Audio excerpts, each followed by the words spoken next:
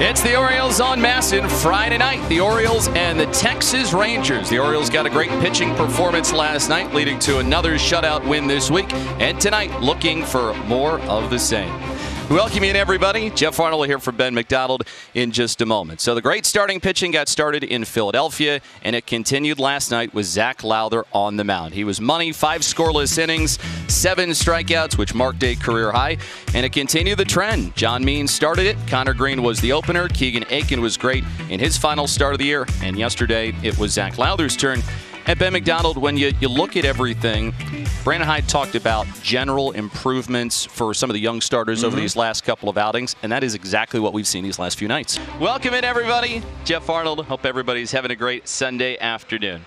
This year, the Orioles have got Cedric Mullins going to the All-Star game, and when you think about it, 2 years ago, this is a guy who is down in Double-A Bowie, trying to figure out how to get back to the major leagues, and what he has done in the 2 years since has been nothing short of remarkable. Trey Mancini, meanwhile, he is the best story in baseball this year. A guy that battles back from colorectal cancer is back on the field. He's going to be competing in the home run derby. It's going to be super exciting to see both of them in Denver. And Ben McDonald, while it has been a lot of ups and downs in the first half for the Orioles this year, you can focus on some of the individual stories, and man, do you have two good ones. Yeah, he was able to do that, Jim Palmer, against an excellent Houston Astros starting lineup, which, as we know, is the best one in the major leagues. He went toe-to-toe with Zach Greinke. He just didn't get a whole lot of run support. 2 flyouts for Crawford in the game. The wind, first pitch. A swing and a line drive. It is caught by the shortstop, Urias, and John Means has done it in Seattle. He has thrown a no-hitter as the Orioles take down the Mariners 6-0.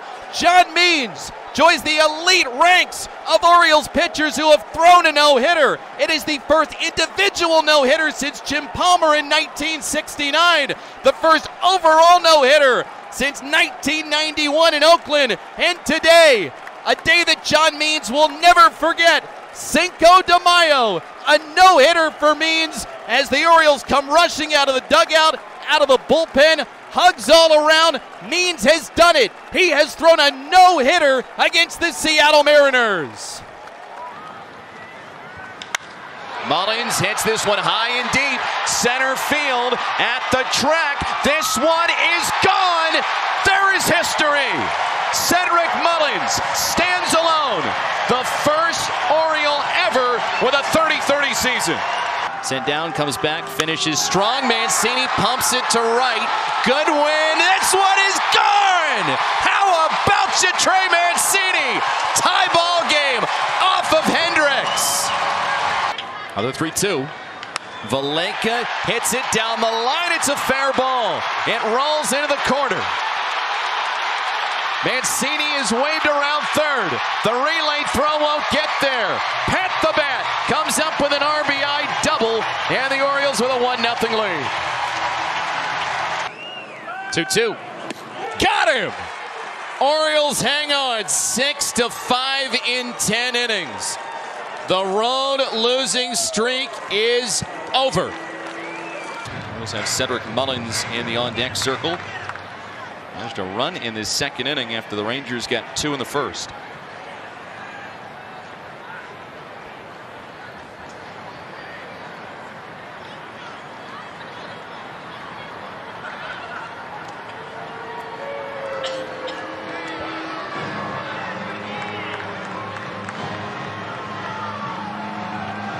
One and 2 against Kelvin Gutierrez, facing the 25-year-old Spencer Howard, native of California. Martin goes, and that is fouled off.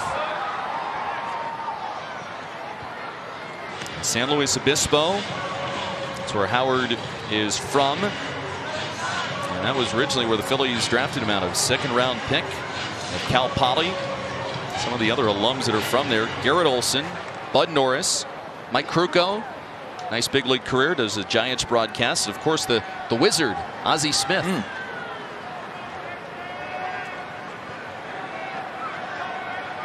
the Central California coast.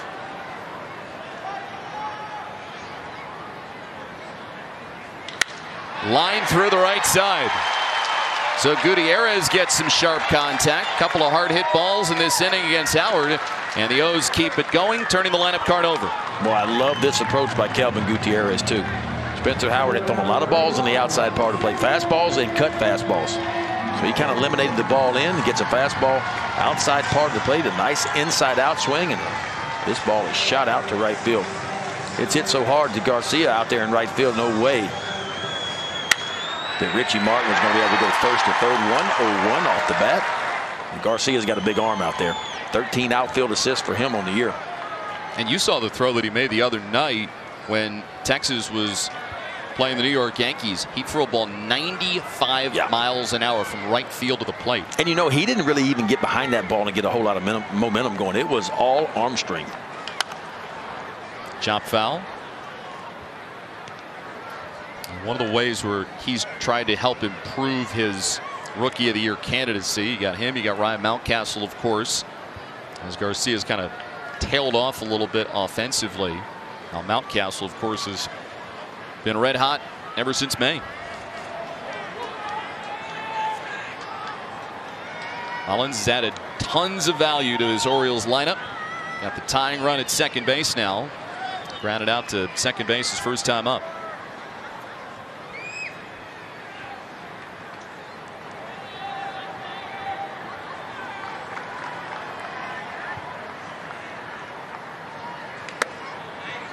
One. I mentioned that he's going for a 30-30 season.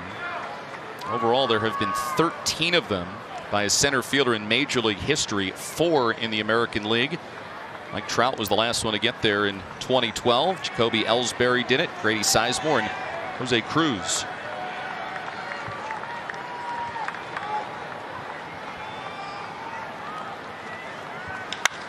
Mullins hits this one high and deep, center field at the track. This one is gone. There is history. Cedric Mullins stands alone, the first Oriole ever with a 30-30 season.